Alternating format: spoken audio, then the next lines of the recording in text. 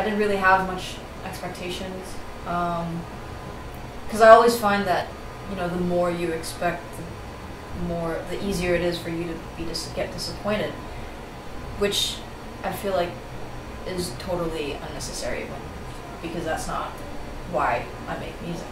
So I kind of just, you know, I worked hard and put together an album and put it out, and I was surprised by how it did, really, yeah. So I just feel incredibly fortunate to, yeah. For this upcoming album,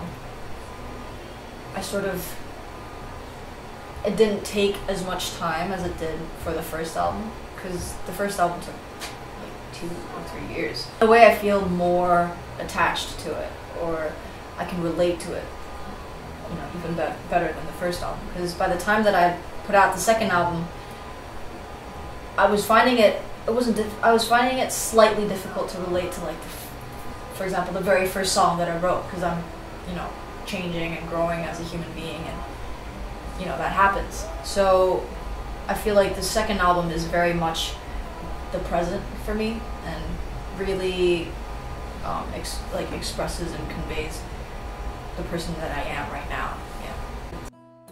Push ahead, yeah, it's